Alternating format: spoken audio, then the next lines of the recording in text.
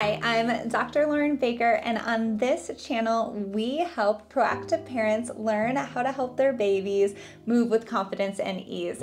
Think of me as your pediatric physical therapy bestie, here to help you connect the dots to help your babies move better.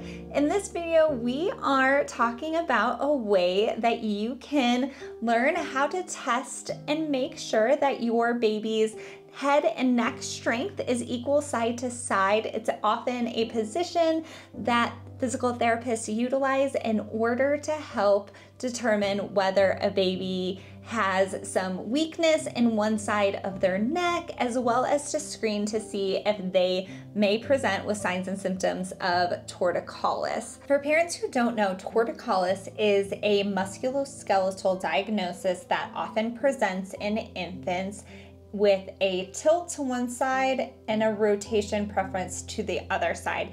That's often due to the sternocleidomastoid. So if you have a tilt to the left side and a rotation to the right side, it's your left sternocleidomastoid that may be impacted. If you have a tilt to the right and a rotation to the left, your right sternocleidomastoid may be impacted. Now, what a lot of parents don't know about torticollis is that while oftentimes we only talk about the neck, it's actually a full body consideration. So often with babies who have torticollis, it's not just the sides of their neck that are involved, it's also the front of the neck, their arms, their shoulders, their lower trunk, sometimes it's their pelvis. So we want to make sure that we're ruling out everything involved if there is any concern with torticollis or any asymmetry. So say one side of the neck looks weaker than the other side, or a baby has a rotation preference. Typically in the United States, the most common is a right rotation preference. So babies are often only looking to the right if they're laying on their back. They're kind of always looking this way and they're never rotating their head to the left.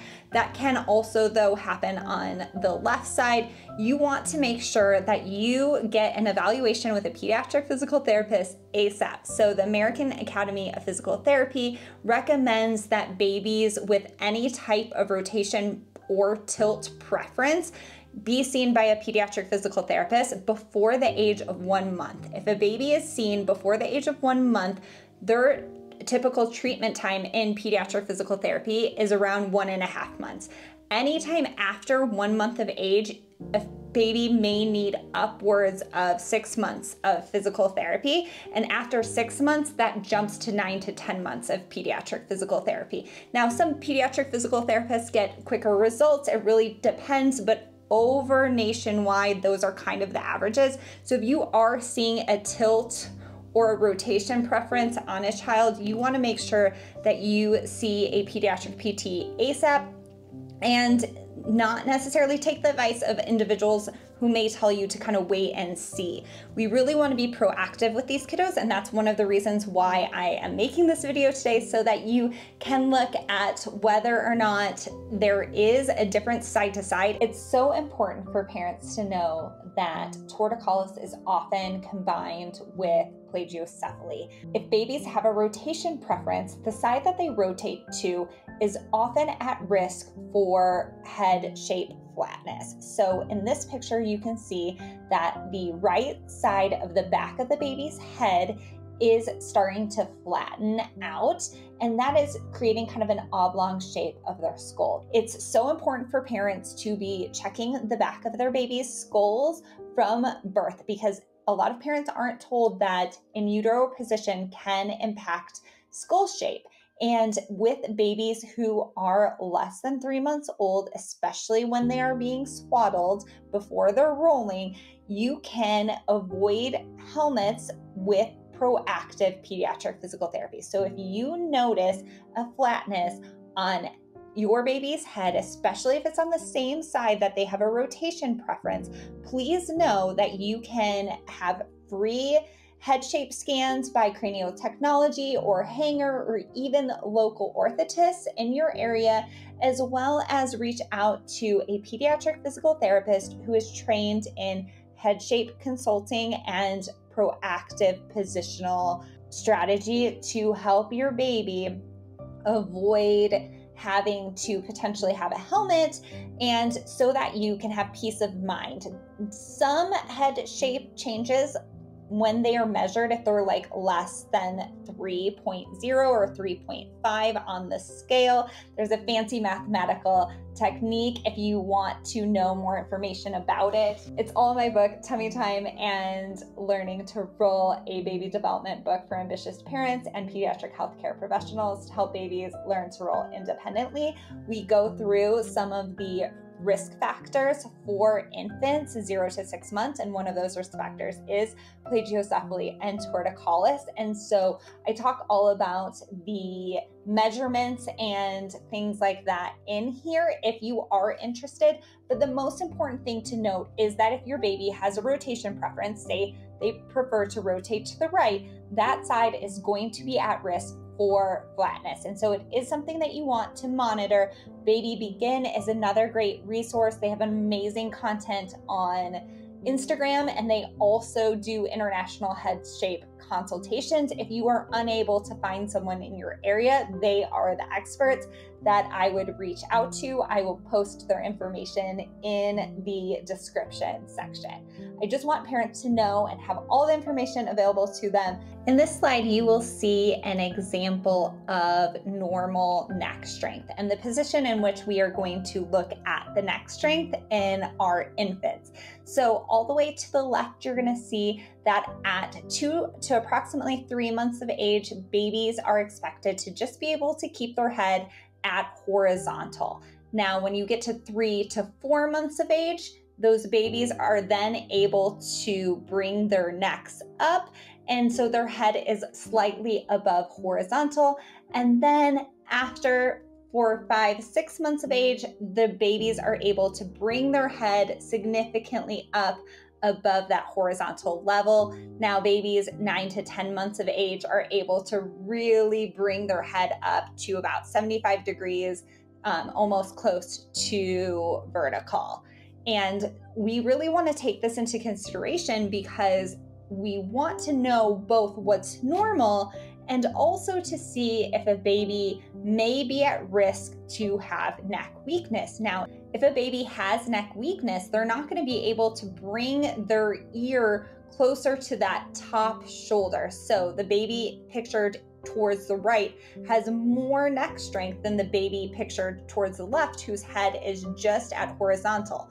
When a baby is able to hold their head horizontal, they're able to hold it against gravity, but no more than that. And so when we're in these positions, we want to make sure that a baby is able to hold it for 5 seconds in order for it to count as a baseline strength. And you want to kind of know exactly where is their head in line with that level, that horizontal plane. So it's really perfect to do this in front of a mirror or to film yourself while you're doing this so that you can go back and see, okay, how far was my baby able to bring their head up when I was holding them in horizontal? Now, let's get into exactly how you would do this, where you would place your hands, and how you would hold your baby in order to test this position, as well as options for working on these holds for strengthening.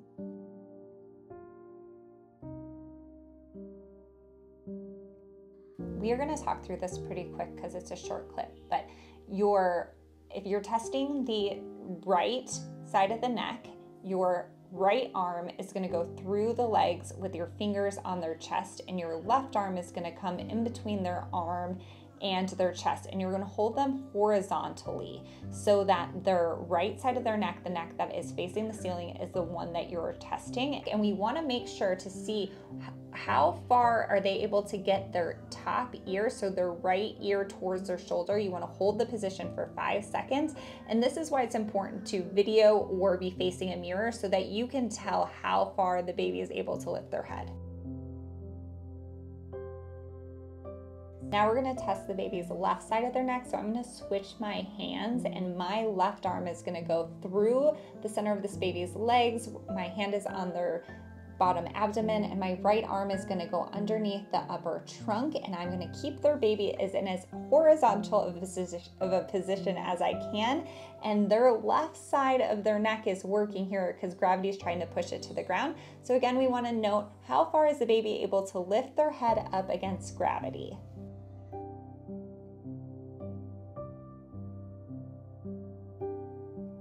In this picture, I wanted to kind of go over really quick how you can utilize this position as a way to support your baby and build their neck strength. So horizontal is going to be the position that is the most difficult for a baby because gravity is just pushing their head to the ground.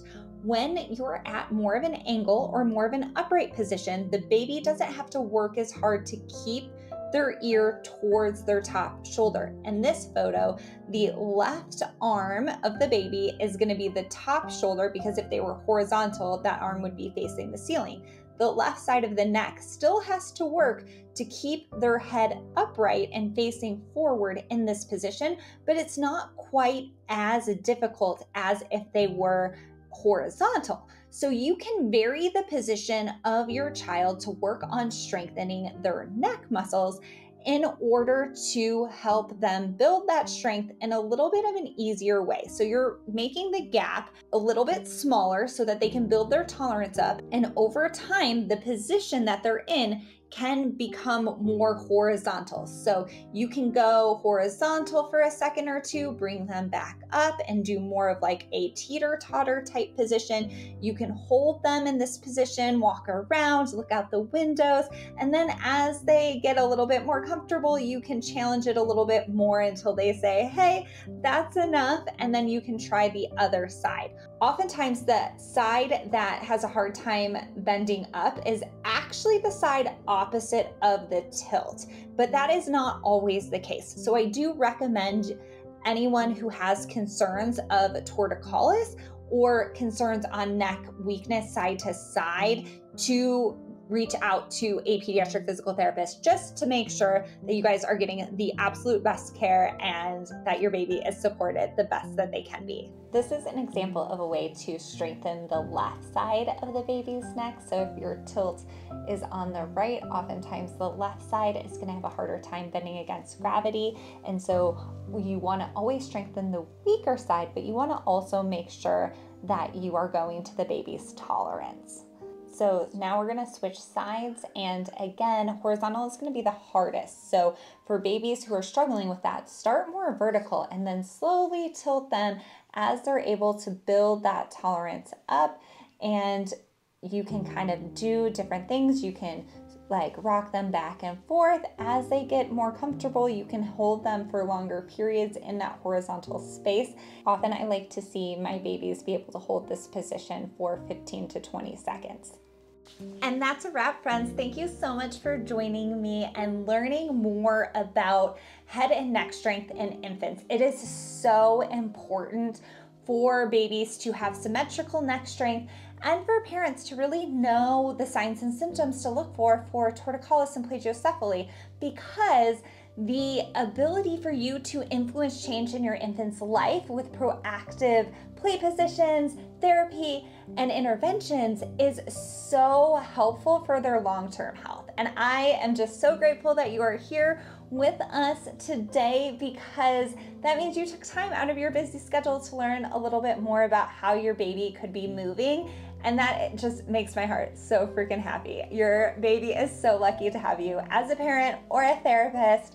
And if you have extra questions, make sure that you check the pinned comment, because that is going to be where you'll find more information on how to book a one-on-one parent online consultation with me, where we can talk about all things torticollis, plagiocephaly, signs and symptoms of those, what you can do, how to find help, or simply movement screens and strength screens that you can do on your own child to just make sure that everything is going well, especially if you find out that they're struggling with things like tummy time or rolling. And if you haven't yet, make sure you pick up a copy of my newest book, Tummy Time and Learning to Roll, especially if you have a little 0 to 6 or you know somebody who has an infant and they're like you, they're proactive and they want to make sure that their baby has everything that they need right at their fingertips and has a good foundation of strength and mobility so that they can master all of their milestones. The link for the book is in the pinned comment and it's also in the description. Now, if you are excited and want to learn even more about how to help your baby make sure that they have fluid neck mobility, make sure that you check out this video next because it's one of my favorite exercises that works on lengthening the front of the neck, and that can be one that can be a huge help for infants.